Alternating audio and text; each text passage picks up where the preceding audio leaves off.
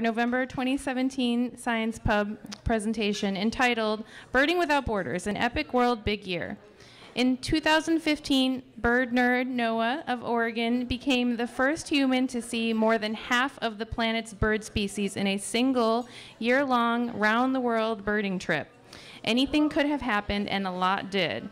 He was scourged by blood-sucking leeches, suffered fevers and sleep deprivation, survived airline snafus and car breakdowns and mudslides and torrential floods, skirted war zones, and had the time of his life.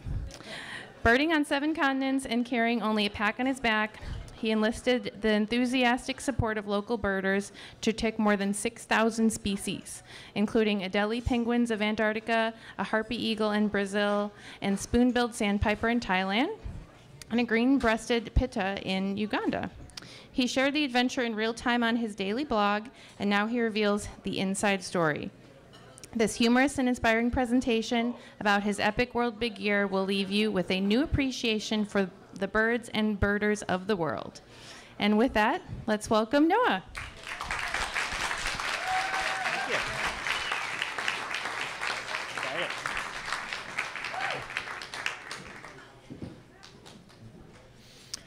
Alrighty, well, I'm glad to be here. I live just east of Cresswell, actually, up at the end of Bear Creek Road. If you follow Bear Creek Road up to the very end, you hit Wills Road. If you follow Wills Road to the very end, my mom and dad have the last house. They have about 20 acres up there, so not too far down the road.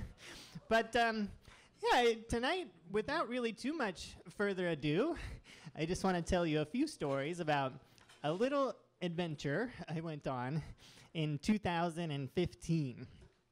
So, you know how when you travel to a foreign country, they always give you this piece of paper just before you arrive. They usually hand these out on the airplane as you're coming in for a landing, and no one ever has a pen to fill the thing out, so there's fights breaking out. But this is an immigration form, and I can say from personal experience that most immigration forms are very similar, and they pretty much all have a spot for occupation.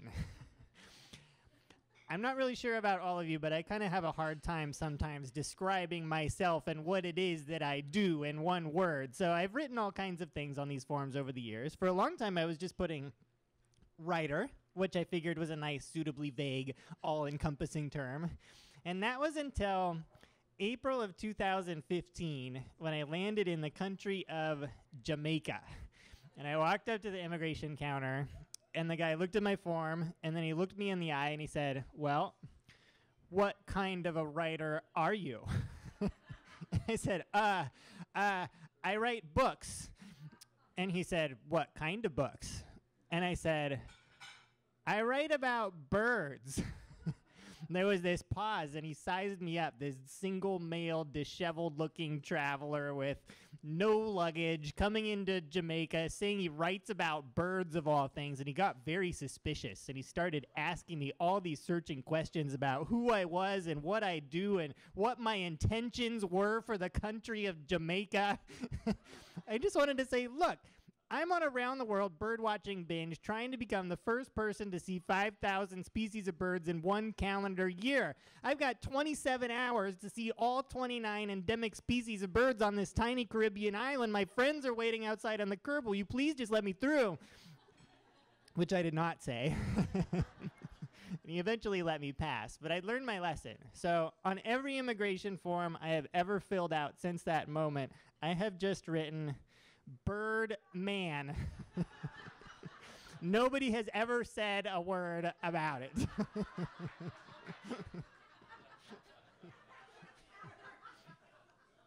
How many people saw this movie when it came out? Yeah, a Hollywood flick starring Steve Martin, Owen Wilson, Jack Black, playing bird watchers. This was actually based on a true story of 3 gentlemen who went around the U.S. in 1998 trying to see as many birds as possible in one year. Actually, the idea of a big year is kind of a tradition among bird watchers, going back to the days of Roger Tory Peterson in the 1950s, did this big trip across the U.S., which he later wrote into a book called Wild America, which I highly recommend if you've never read. But it was in that book, literally in a minor footnote in the last chapter, that Mr. Peterson sent something like, during my travels in 1953, I observed 573 species of birds, period.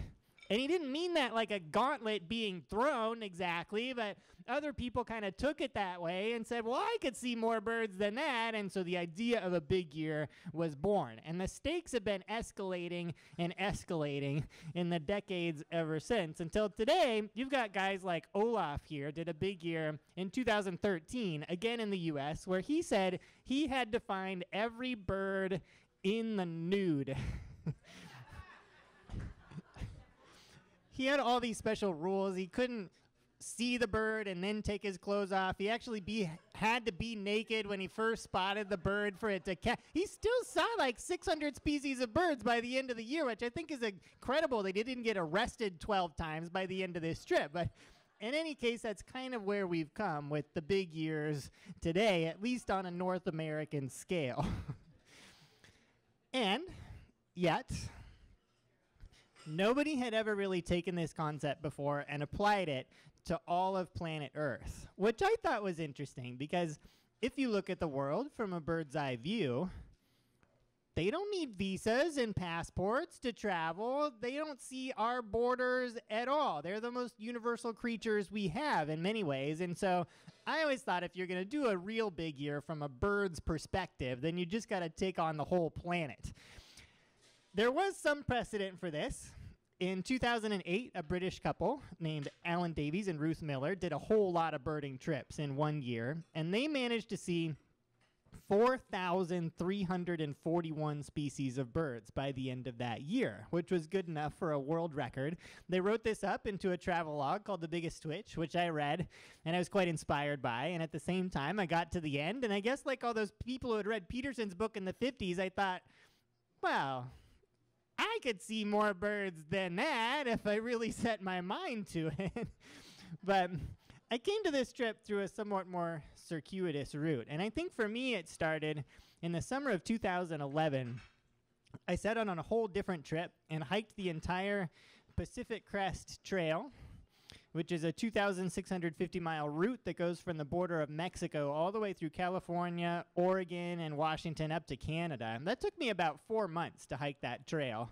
That's a whole different story. But I will say that when you spend literally 4 months wandering through the woods all day, every day, much of that time by yourself, your mind kind of starts to wander as well at some point. And so I started thinking about other crazy ideas, and then I thought about big years because I've always thought it would be cool to do one, and global big years, and thinking about strategy hypothetically could keep me going for days at a time on this trail. So by the time I made it up to Canada that summer, I kind of had this strategy sketched out in the back of my mind, just in case the opportunity should ever happen to come up. And then, in 2014, I wrote this book called The Thing with Feathers, which is all about bird behavior. And you don't really expect a book of essays about bird behavior to become a bestseller, exactly. But it kind of was. It was on the New York Times bestseller list, and it was in People magazine and The Economist, and it just kind of blew up. It's been translated into 7 or 8 different languages now. And so after that happened, I was like, well, okay. And I sat down and I wrote a proposal, and I basically said, well, for my next book, I want to go around the world and look at birds for a year. And I sent that in kind of laughing about this idea. And the publisher, Houghton Mifflin, came back and they said, yep, sure, sounds like a good idea. In fact, we will give you an advance up front that should be enough to cover the cost of the entire trip. And that's when I suddenly went, oh, crap. So, in terms of strategy, I knew from the very beginning that although this was an international trip, I wanted to keep it as local as possible in scale. So I made 2 rules for myself from the very beginning. I said every bird would have to be seen by me and at least one other person, which would incidentally give me witnesses for all of these sightings, and all of those other people would have to be locals living in the same country that I was visiting. So no importing my friends from back home, no hiring international tour guides to show me around. This was really about seeking out fellow like-minded bird nerds in all of these different far-flung places and calling them up and basically saying, hey, I'm doing a big year. Can I come sleep on your couch for a few days? And do you want to go hit your local hotspot? So this is just a group of some of the birders that took me out for one morning in northern Borneo when I got there. You start adding this up, and by the end of the year, I would have been out in the field with literally hundreds of different birders around the world. I had learned a few lessons about packing light from hiking the PCT, so I decided to apply those to this trip as well. This is pretty much everything I took for an entire year of traveling. I went down to REI in Eugene, and I got myself a 40-liter backpack, which is small enough to put under the seat of any airplane. And I told myself, well, if it doesn't fit, then I guess I don't need it. I definitely did need a spotting scope, which you can see there with a tripod to watch birds, and that left just enough room around the edges for an extra pair of underwear and some malaria medication for Africa and some water purification tablets and that kind of thing. That silk thing is a sleeping bag liner that I could crawl up inside and sleep on people's floors when I had to. But other than that, it's really true that the farther you go, the less you really need to take with you along the way.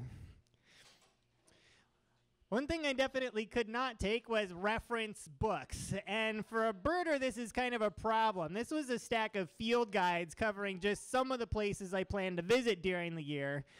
I ended up painstakingly going through all of these field guides and either photographing or scanning the identification plates from all of them and loading those as digital files onto my phone and my laptop. So I had this whole reference library with me in the field, which was exquisitely useful. But it was quite a bit of work to do all of that scanning up front before I started. And then the fun part, okay, so you've got 365 days to find as many species of birds as possible on planet Earth. Where do you want to go?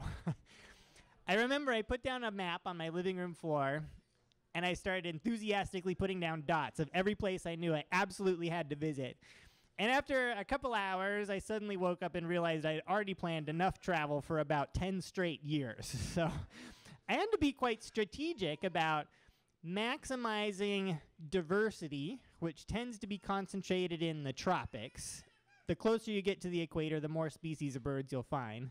But also not forgetting about endemic birds that you can't find except in one particular spot. So for that reason, islands, especially like Jamaica and Madagascar, became quite important as well. I approached this as a continuous one-way trip, traveling west to east, essentially one long series of one-way plane tickets to get from point to point, which meant that I would not be going back home at all during the year, except for once when I passed through Oregon in the end of May. And I would have new territory to look forward to ahead of me right up until the very last day of the year. So that would help keep the momentum going. And so, at midnight on the 1st of January 2015, I found myself on a Russian ship floating off the coast of the Antarctic Peninsula. Because I figured if you're going to see the world, then you might as well start at the end of it and work your way back. And I really wanted my very first bird of the year to be some type of penguin, which, as it turned out, the chinstrap penguin went down officially as bird number 4 on the 1st of January. The first bird I spotted that morning was one called a Cape petrel, which is this nice Southern Ocean seabird, and I figured that was a good omen for things to come. But I feel like this is kind of how a lot of people see birding, and especially this type of birding, where you go out somewhere, you find an awesome bird like this, you get the best possible view you can, you take some photos, you get really excited, you high-five your friend, and then at some point you go, yes, and then you go, check. And then you turn around and go off toward the next one and practically forget that this encounter ever even happened. And I guess by starting in Antarctica, which has very few species of birds at all, I kind of wanted to make this subtle statement from the beginning that, yeah, My goal was to find 5,000 birds by the end of this year. But for me, it wasn't just about the check marks and the numbers. Because you can see, if you just take one step back, it's not just about the bird, but it's about the people that are there with you enjoying this experience. And if you take another step back, you can see that it's also about these amazing places and environments that the birds live in. There are some penguins in this picture, by the way, right there, for a sense of scale, that massive sea ice in Antarctica. So yeah, it was about the birds, it was about the people, the places, the cultures, the foods, the languages, the adventures, and all the misadventures that go into a trip like this along the way. That's why I wanted to do a big year. However, I think that by the time I left Antarctica a week into the year, I still needed to find 4,990 more species of birds, so I had to kind of hit the ground running when I got up into South America. I think my most wanted bird from the start had to be the Harpy Eagle, which is the biggest raptor in the Western Hemisphere. Harpy eagles are about 3 feet tall. Their main diet is monkeys and sloths. An adult harpy eagle can pick a 20-pound howler monkey out of a treetop and carry it back to its nest, which is the size of a Volkswagen bus up in the top of a tree. So that's the kind of bird I knew I just had to find.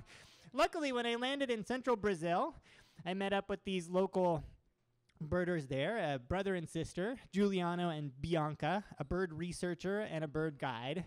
And they came and met me at the airport, and before they really said anything else, they said, "We have found an active harpy eagle nest that we're going to go stake out at dawn tomorrow," which they never should have told me, because I did not sleep at all that entire night until I finally rolled out of bed again at about 4:30 a.m. And we went out and watched that nest that I just showed you for about 6 straight hours. And absolutely nothing moved. We saw not a feather. It was getting to be toward lunchtime that day, and I was massively disappointed to miss my most wanted bird practically right out of the starting gate. Didn't seem like such good karma after all. And at the same time, it was hard not to start doing these calculations. You know, technically speaking, a harpy eagle counts the same as a house sparrow. If I wanted to get to 5,000 birds, I needed to average like 13.7 new birds every single day. That's like 1 new bird every waking hour for the entire year. Every hour I spend here looking for this eagle, I could be off in the forest looking for some ugly endemic bird that would be new for my list. And so I was getting quite frustrated. And Bianca said, "I think we should go have some lunch now." And I said, "I think you're probably right." And I stood up and I put on my backpack to leave.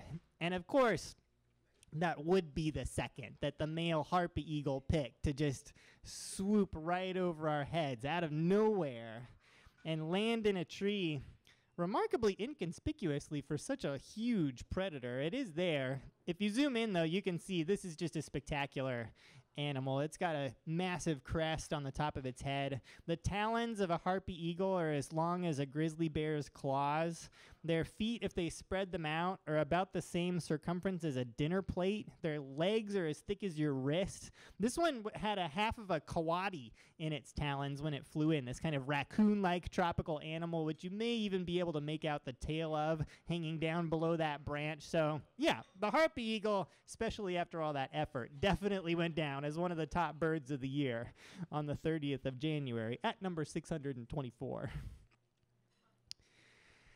I continued on my way up through South America, and on Valentine's Day, I was in central Peru.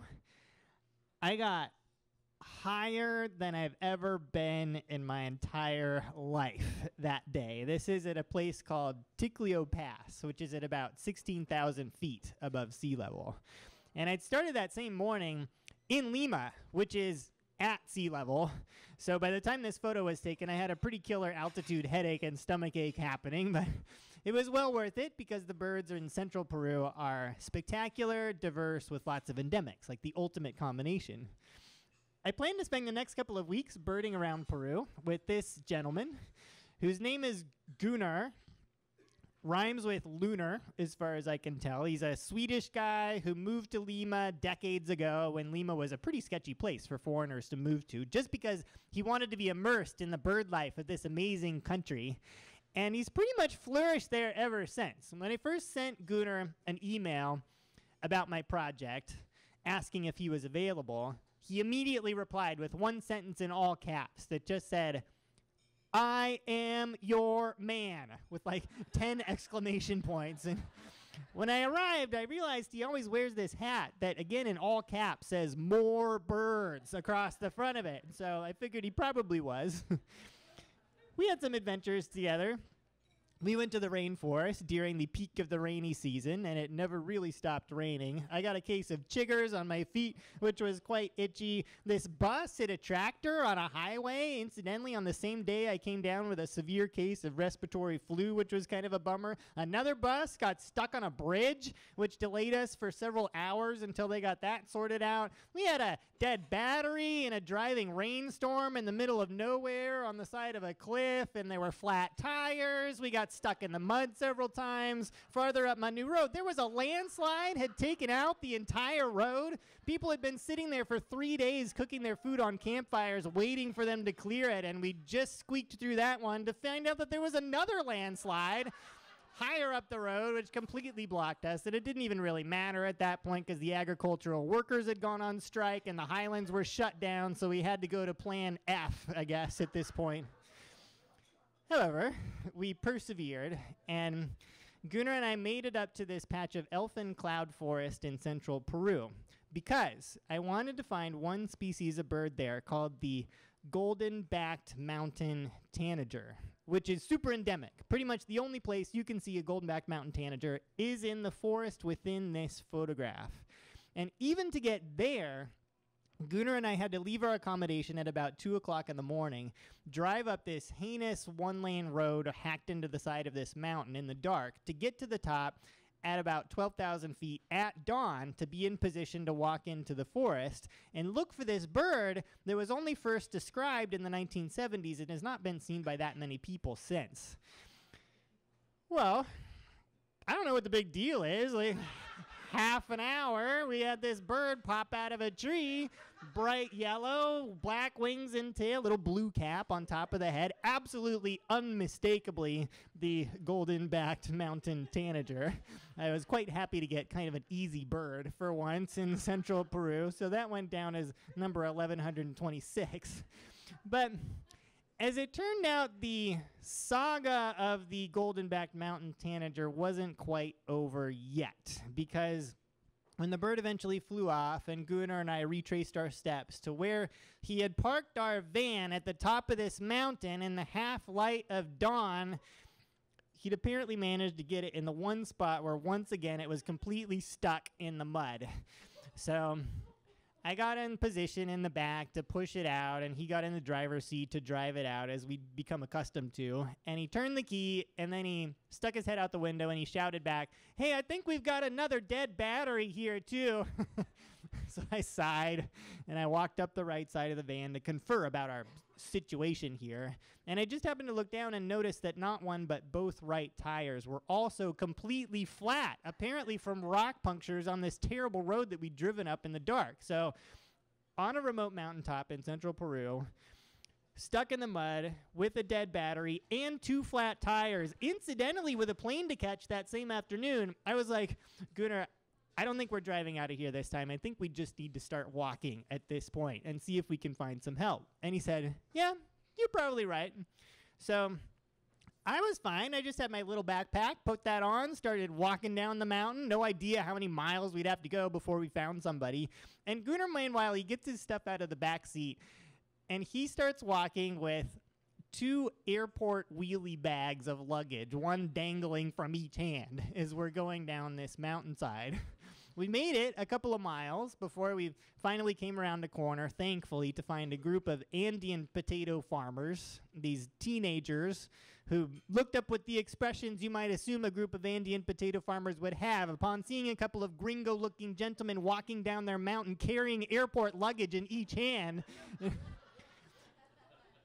Gunnar did not miss a beat. He put down one of his bags, and then he unzipped it to show that it was completely stuffed full of fresh oranges. And I was like, Gunnar, must weigh like 30 pounds. Were you going to carry these all the way down with us? And he said, yeah, but watch this. And he started tossing the oranges out to all these farmers whose expressions then lit up. All activity ceased. We sat down and had this orange eating powwow. And then they popped back up and said, well, okay, who wants a ride down to the bottom on the back of our dirt bikes? We managed to make it to the airport that afternoon just in time to walk up to the gate and have the attendant look at us with a big smile and say, your flight has been canceled.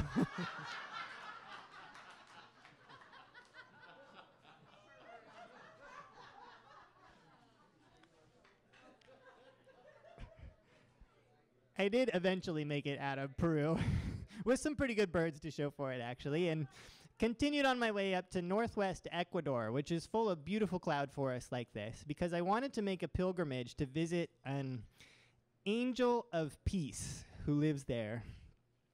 The name of this man is Angel Paz, and he's got quite a compelling story. According to legend, in a former life, this particular angel was a logger, and he was cutting down all the trees on his cloud forest property in Ecuador, when one day a couple of bird watchers happened by, and they said, Angel, do you know where we might be able to find a bird called an Andean cock of the rock? This crazy neon orange bird with a weird display. And he said, well, yeah, you mean those red birds? I got some out back. I guess I can show you. So they started walking there. But before they reached the spot, at their feet, a little brown bird hopped out of the shrubs into the path. And the birders stopped in their tracks, and they said, Angel, forget about the cocks of the rock. If you can show this little brown bird to visitors, they will actually pay you money to come here because it is so rare. And so they left very happily.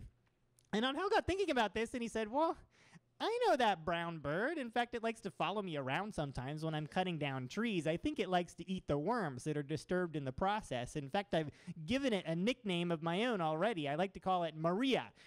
Maybe I can make friends with Maria.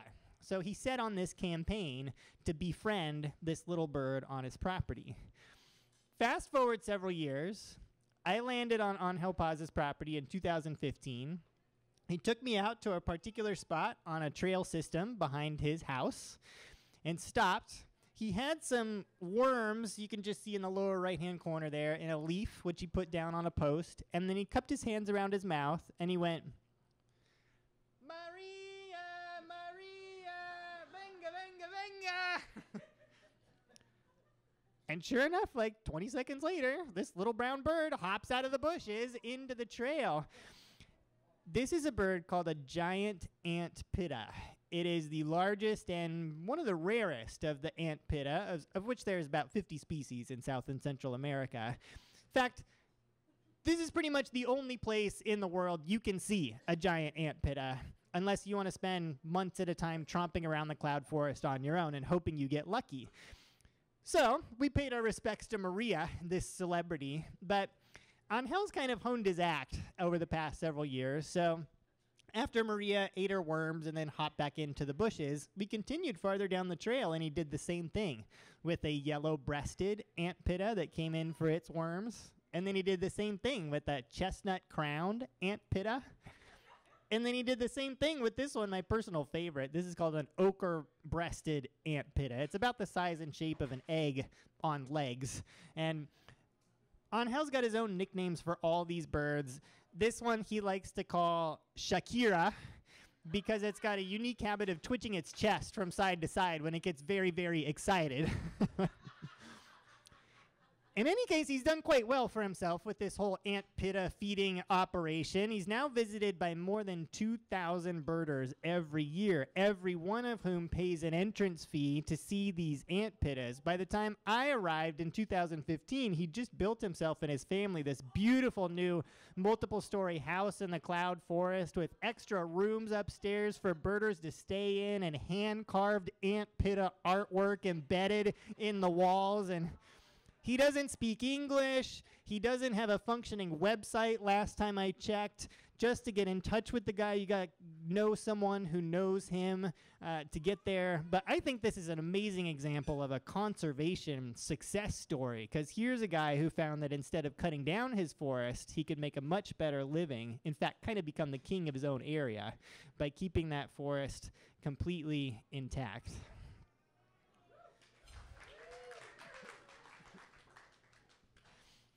I spent about 5.5 months just in Latin America, because there's so many birds south of our border, and wound up in mid-May in the interior of northern Mexico. This is the state of Durango, just south of Texas. I was out here in this landscape about 10 p.m. one evening after dark with a birder named Renee from Monterey, looking for nocturnal birds with a spotlight, and we caught some eyeshine and snuck up on this little bird sitting on the ground. We got so close to it, and yet I still wasn't quite sure what it was, because there's species that look very similar, but fortunately I had my field guide on my phone, so I just held my phone up next to the bird and compared the field marks back and forth with the bird itself, and eventually deduced that this bird was a common poor-will, which I'm very familiar with because we have poor wills right here in Oregon as well, and I've seen many of them over my lifetime. But this turned out to be kind of a awesome individual poor will sighting because, first of all, I had heard before that poor wills sometimes will get a little dazzled by spotlights and flashlights, and so I snuck up on this bird until I was lying flat on my stomach, and I reached my right hand out and very gently petted the bird on the back of its head while it didn't even move. And then eventually I turned the flashlight off and backed off, and it flew off into the evening, and I realized that this poor will that I had just been petting in northern Mexico was bird number 2,500 on the date of May 16th. That was about the first time I started to realize, oh, if I keep this up, I might even see more than 5,000 birds by the end of this year. Who knew what was possible, really? But I knew I still had quite a few miles to cover, and so I didn't linger. I didn't spend too much time in the U.S. at all, actually. I spent about a week and a half in this country. 2 days in South Texas, a couple days in Southeast Arizona, one big day out of Los Angeles. I did come home to Oregon for several days in late May, partly so that I could get a haircut while I was passing through. And my last stop in the Western Hemisphere was in the state of New York, where I landed in Ithaca to spend a couple of days with some friends from the Cornell Lab of Ornithology before I continued on my way east. And Tim Lenz, who is a programmer for eBird, the app that I was using to keep track of all my bird sightings in the field, had volunteered to take me around Ithaca for an afternoon looking for common local birds that he sees all the time that I hadn't quite found yet, like upland sandpipers. And I think we were looking that afternoon specifically for an American black duck, which is kind of a trash bird, to be honest, in New York, kind of like a mallard is around here. But I hadn't been to New York yet, and I hadn't seen a black duck. And Tim said, I think we can probably find one for you. So we were out there. But about mid-afternoon, he suddenly gets this WhatsApp message on his cell phone and stopped. And I swear, Tim started vibrating instead of the phone. I was like, Tim, what is it? And he was like, you're not going to believe this. And I was like, what? And he said, a brown pelican has just been reported from Cayuga Lake. Do you realize how rare? This is like the first inland record of a brown pelican ever from New York. We've got to go see this bird right now so I can get it for my county list. And I said, okay, but Tim, you realize I just saw like 2,000 brown pelicans last week in California where they're supposed to be. I don't need to see this one that's lost. In fact, I really need to find a black duck this afternoon. And you could see this look of horror across his face. I knew the feeling because when rare birds show up around here, I'm often the first one to go look for them. So we compromised on a detour to go look for this pelican. And meanwhile, the reports were coming in with up to the second updates of speed and direction of this wayward pelican as it was cruising up the lakeshore. So we were able to position ourselves in a marina about 90 seconds before we looked off in a certain direction and saw a speck appear on the horizon and then gradually get closer and closer. And sure enough, pelican out of nowhere flies over our heads and continued on over downtown Ithaca, where the reports kept coming in. It's over the farmer's market right now. It's over campus right now. This is like the best bird on my campus list ever. You've got to ditch whatever class you're in and go outside and look up. I thought this was all highly entertaining.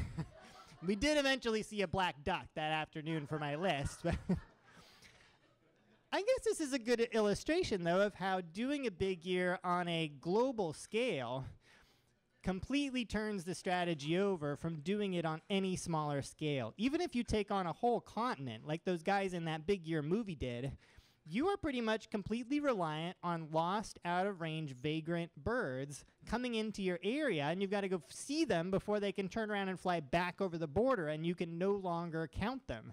But if you do the whole world, you don't have to worry about rare birds. In fact, you are not rewarded for seeing them, because eventually you'll just go to where they normally live and see them in the places where they're supposed to be. And I actually found that kind of refreshing about this whole trip.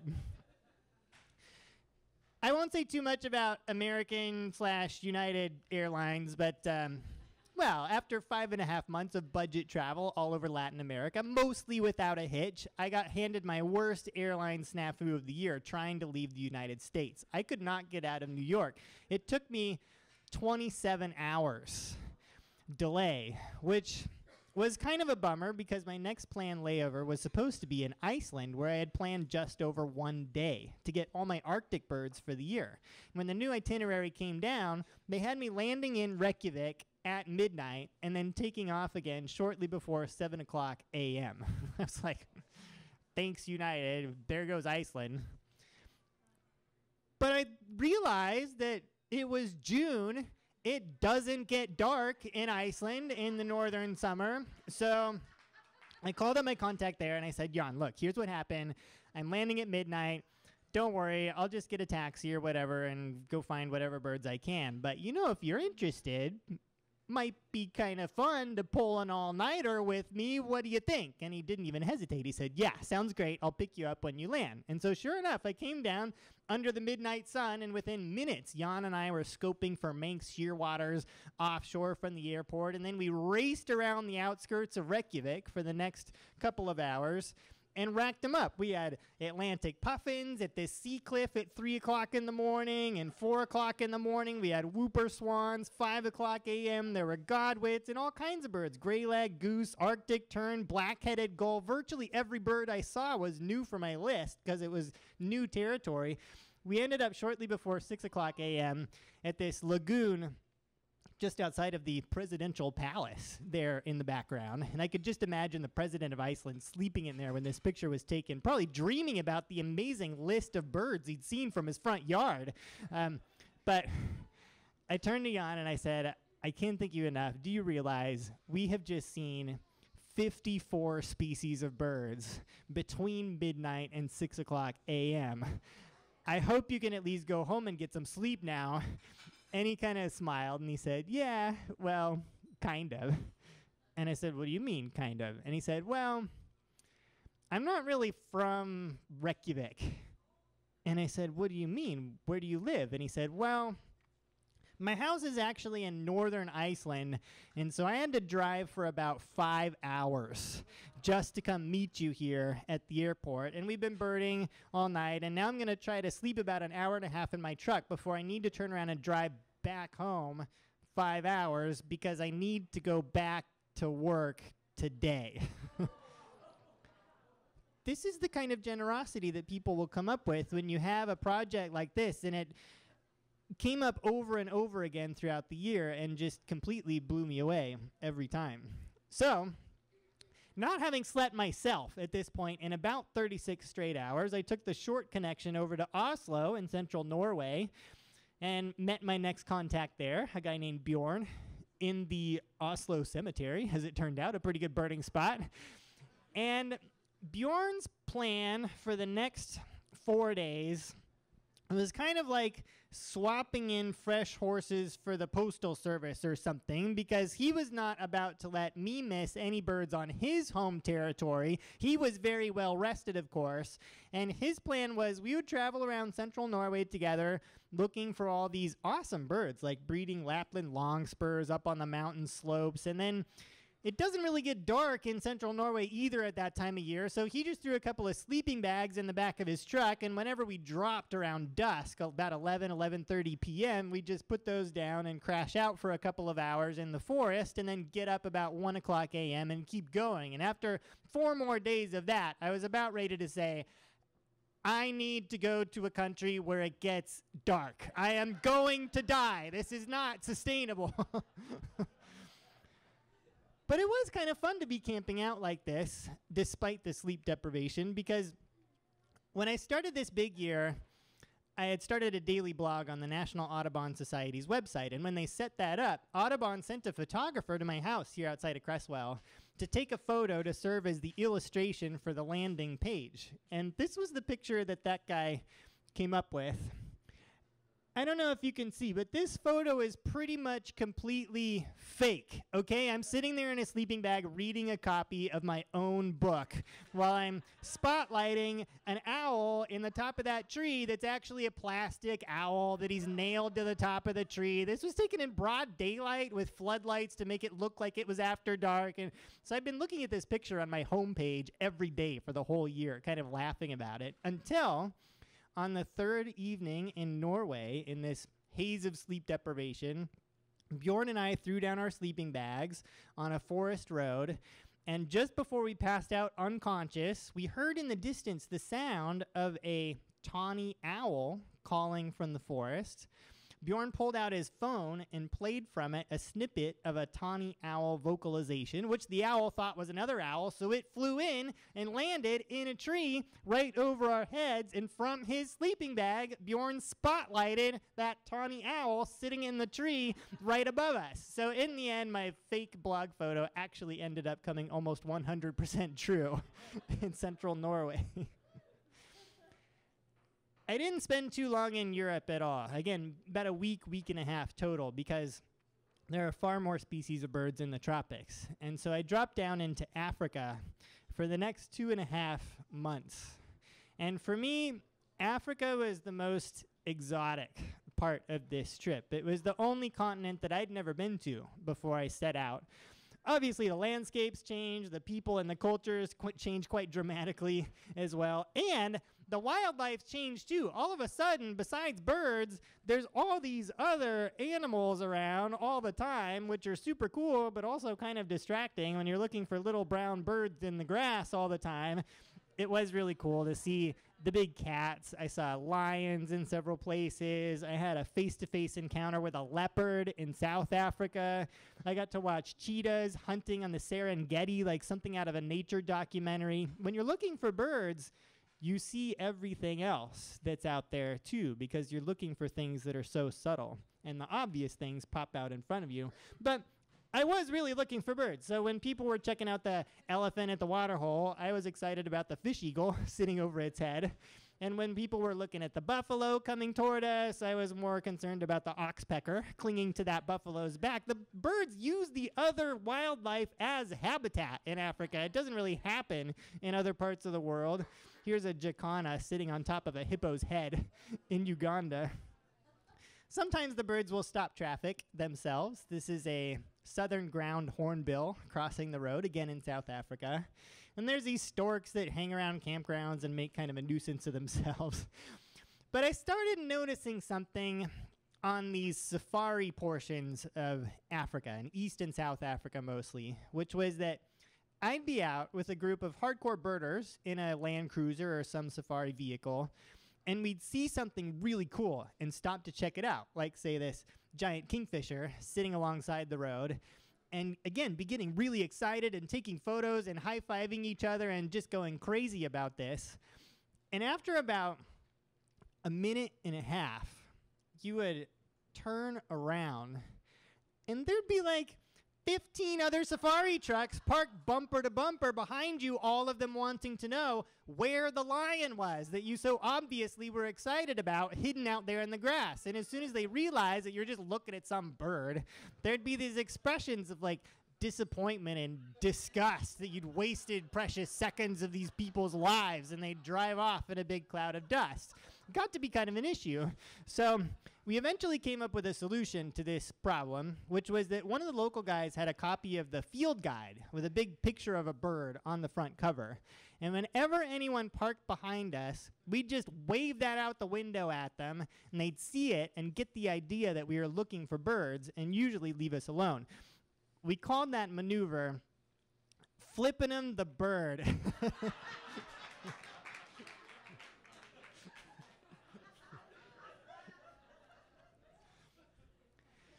Moving onward into Asia, again, things changed quite dramatically.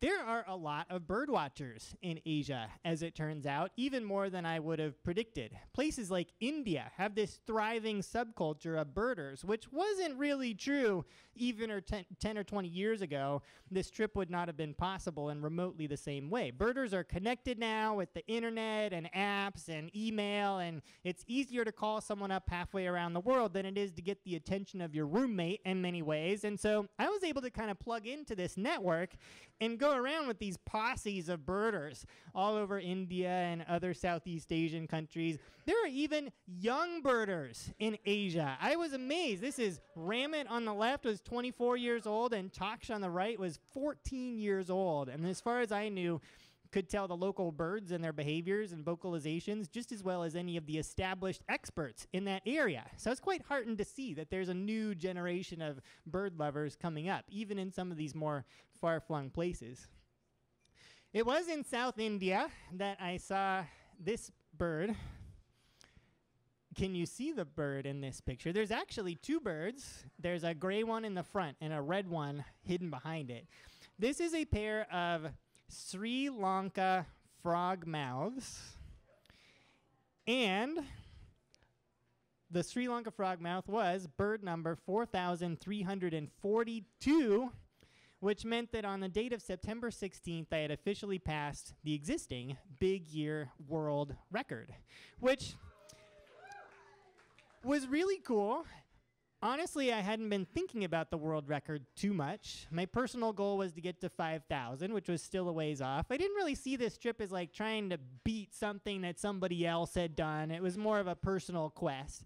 But it was kind of cool to suddenly realize you've just done something that no human has ever managed to do before. And if you are going to break a world record of any kind, then India is definitely the place to do it. I don't know why. Some hugely disproportionate number of Guinness Book of World Records submissions come from India. They have their own Indian Book of Records. There's a third one called the Limca Book of Records for anyone that didn't get into the other two. And so people turned out. When I was looking at these very inanimate sleeping frogmouths, I was being videoed for all the local news channels, and newspaper reporters came out. People showed up. This is an actual real religious bishop had apparently come driven 150 kilometers that afternoon just to shake my hand. And he came up and he said, "I had a feeling you would break the record today." I said, "Great, but are you a birder?" And he said, "I have an interest in all living things." I said, "Wonderful." I just loved the enthusiasm. And that continued even as I went onward to other countries all over Southeast Asia, including places like Taiwan. Again, posses of birders turned out to accompany me, in this case, to try to see a celebrity just outside the city of Taipei. These birders took me to see this Siberian crane, which was in fact the first individual Siberian crane ever found in the country of Taiwan. I didn't find it. It had been there for about 5 months before I arrived, hanging out in this same farmer's field next to a busy highway just outside of city limits. And this bird was a legit celebrity by the time I saw it. They'd put up barriers to keep people out of this field. The crane was just out there walking around, as it had become accustomed to doing. The government had assigned this bird its own 24-hour security guard just to make sure that nothing harmful could happen to it, because it was seen as this symbol of Taiwanese Siberian ambassadorship and all of this kind of stuff. And again, this is like 5 months after the bird had been there every day. They had signs in multiple languages. There were souvenir stands set up selling crane-themed knickknacks alongside the road, and dozens of photographers lined up to take its picture. They estimated that by this time, approximately 60,000 people had come out just to look at this bird. And they were starting to wonder, well, okay, what should we do with this bird? Siberian cranes are endangered. There's only about 2,000 individuals left. They nest in Siberia and should winter in central China. They learn how to migrate from their parents. So this one had evidently gone astray at some point and ended up in Taiwan and didn't know how to make it back home, maybe. So should they catch it and take it back to China? Should they leave it alone? They went back and forth. It didn't really matter, because in the end, about a month before I saw it, this crane was observed one morning to get up all on its own and fly out of this field where it had just spent 6 months. And then it came down later that same evening and took shelter for the night inside an urban subway station in inner Taipei, kind of lost. While again, it was filmed by news trucks and reporters. And then the next morning, it got up again, more purposefully this time, and it was observed to fly in a straight line directly out to sea. And nobody really knows if this crane was able to find its flock again, or if maybe it's still out there somewhere following a path more all of its own.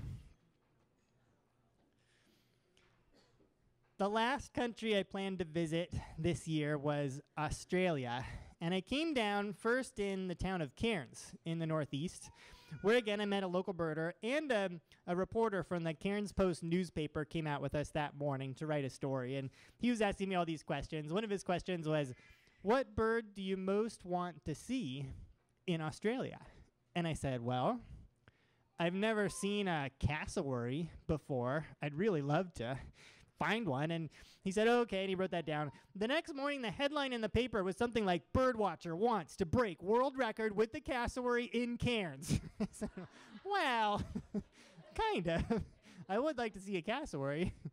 But about 2 hours after the paper came out that morning, I got a call on my cell phone because my number was in that article. And this guy came on the line and he said, hey, I saw the headline. Have you seen one of them cassowaries yet? And I said, no. Do you know where I might find one? I don't have a good spot. And he said, well, yeah, I've got a cass and a couple chicks likes to hang out in my backyard. I just saw him 2 minutes ago. If you want to come over, I guess. And I said, hold it right there. I'm on my way. And I jumped in my car, drove up to what turned out to be this beautiful property in the wet tropical rainforest above the city of Cairns. And this very nice man took me behind his house, where we observed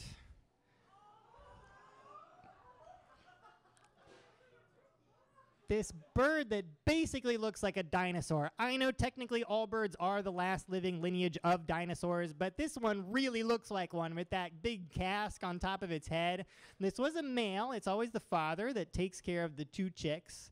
Cassowaries are big. They're the third biggest bird in the world after the ostrich and the emu, about as tall as I am. And they have this somewhat fearsome reputation of being the most dangerous bird in the world because technically I think they still are the only bird that's ever directly killed a human being by blunt force trauma. If they kick you hard enough in the stomach, they can actually disembowel you, and they're kind of aggressive sometimes. But this one seems super friendly, and so I didn't have a big issue with hanging out with it like this for about an hour. One of the coolest experiences I had.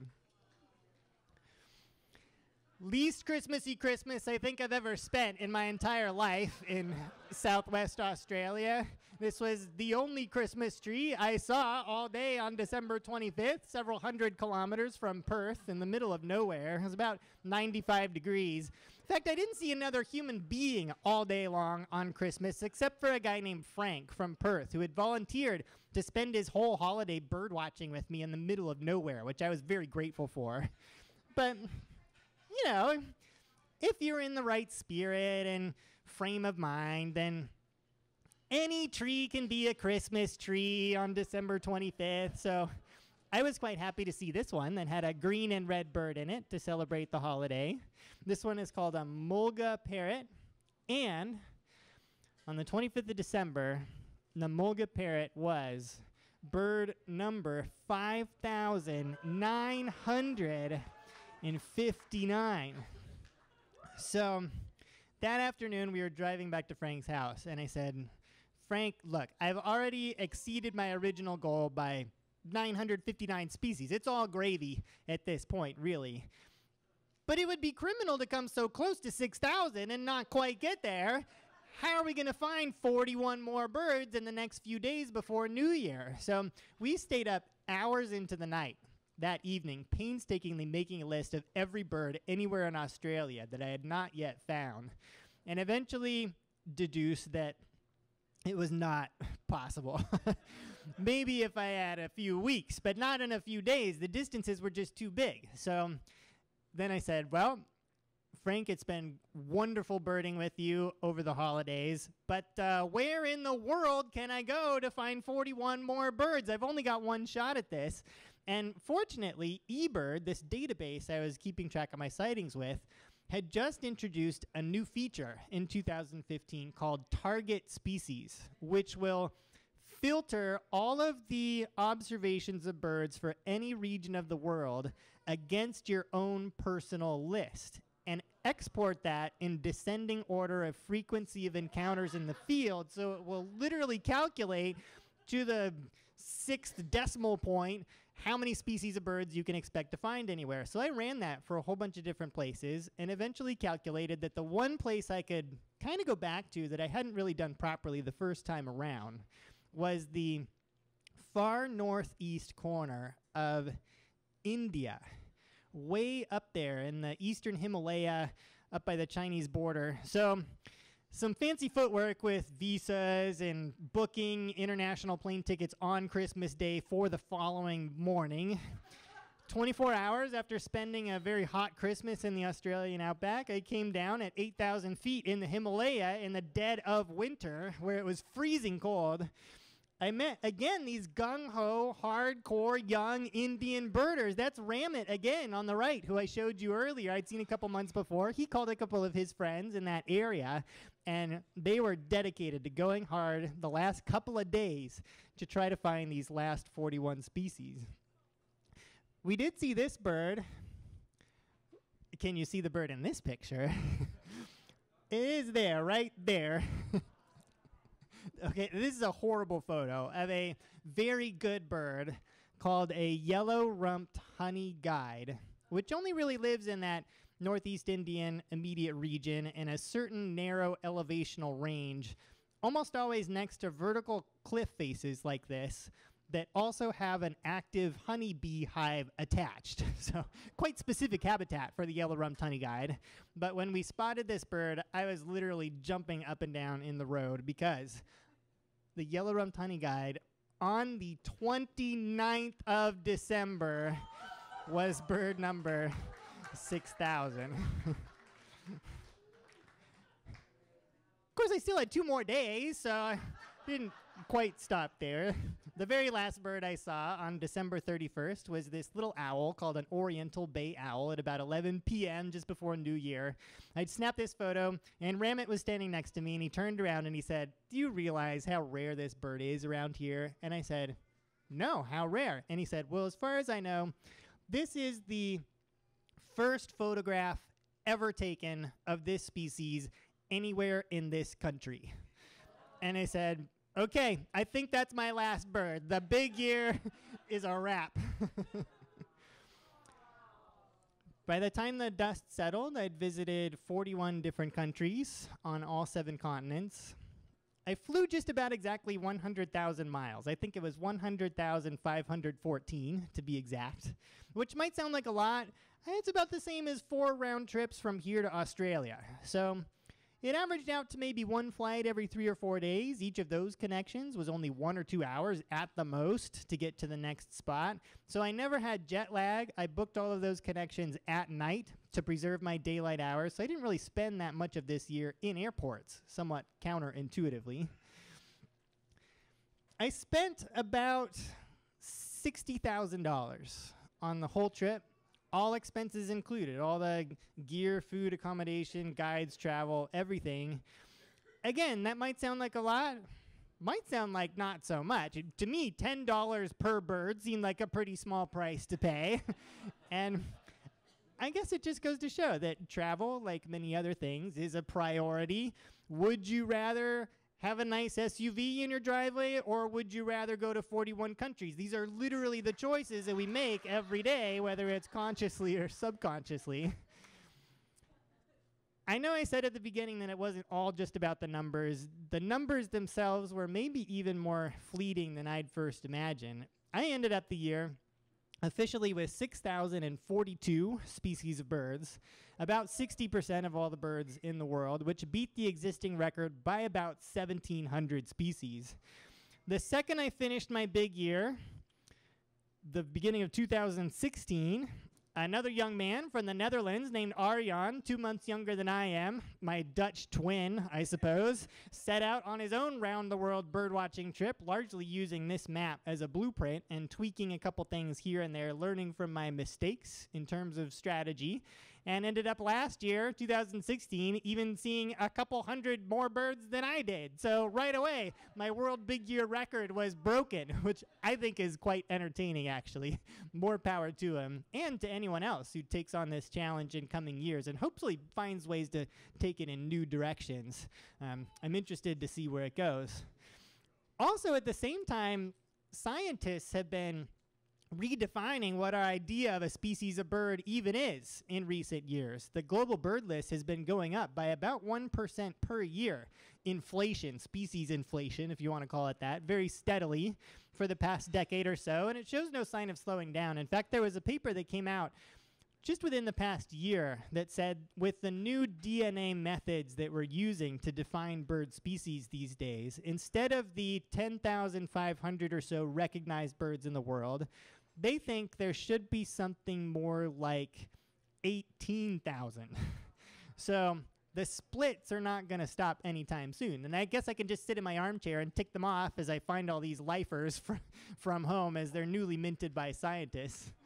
But no, of course, the thing that I came away from this trip the most was just all of the new friendships and connections and characters and people that I met along this journey. I literally went birding with hundreds of different people that I'd never known before from all of these different places, and many more were following along on the web. I started that blog mostly as a way to tell my mom and dad that I wasn't quite dead yet.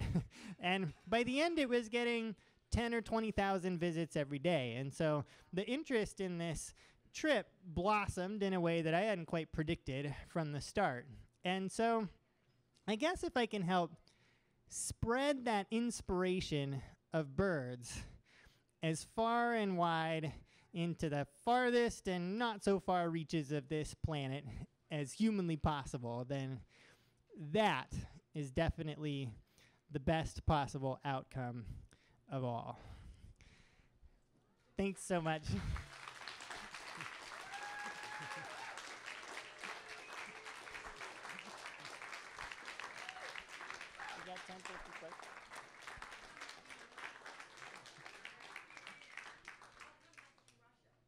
We've got time for a couple of quick questions. Yeah. How come I did not go to the Soviet Union or Russia or really Northeast Asia at all?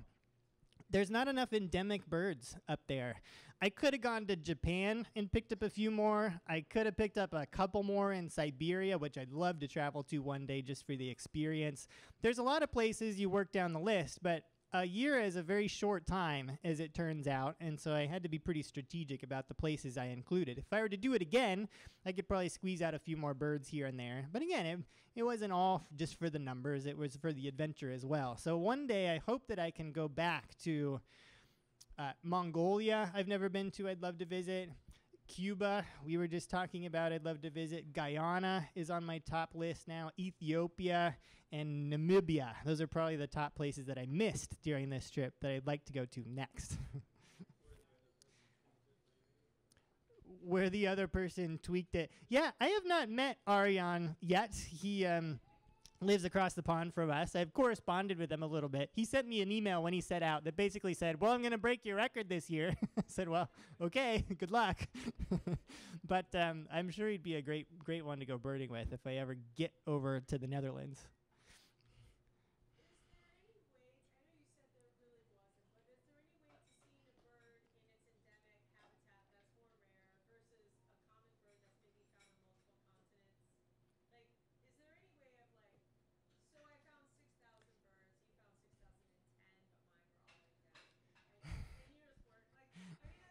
Yeah. Could you have a handicapping system that rewarded you for more rare birds and adventurous destinations, maybe? I don't know. I think we should invent one.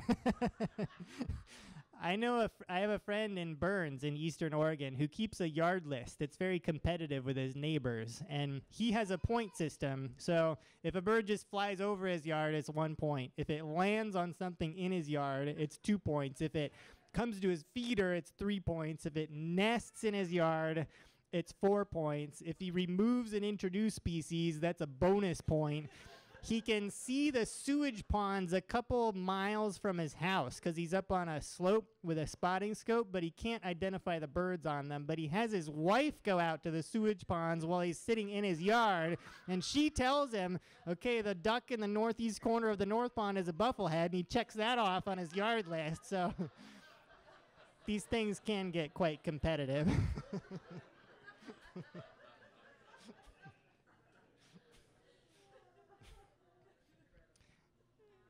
Any other quick questions? Yep. What's next? Well, I guess I should note that I have written a book about this whole thing. It's called Birding Without Borders. It just came out in October last month, so it's hot off the presses. It's all these stories and narratives about traveling the world, obviously. I've got some copies over here. If you want a signed one, come see me after class. They're $25. I'd be happy to give it to you. And meanwhile, on to more adventures. How do you follow up a trip like this? I'm not going to do another big year. I'm now working on another book with National Geographic, a photo essay book with one of their photographers named Joel Sartori, so that should come out sometime next year. Meanwhile, I'm heading to Antarctica in a week and a half for another season with a cruise expedition company called Quark that I've worked for the past 4 or 5 years. In Antarctica in the southern summer and Svalbard in the Norwegian Arctic in the northern summer. And in between, I work for Birding Magazine as an editor and work on other trips and projects. And so these days, I really can call myself a full-time bird nerd and really own it. I'm proud of that fact. And anyway, thank you all for coming. If you've got more questions, just come find me. I'll be around.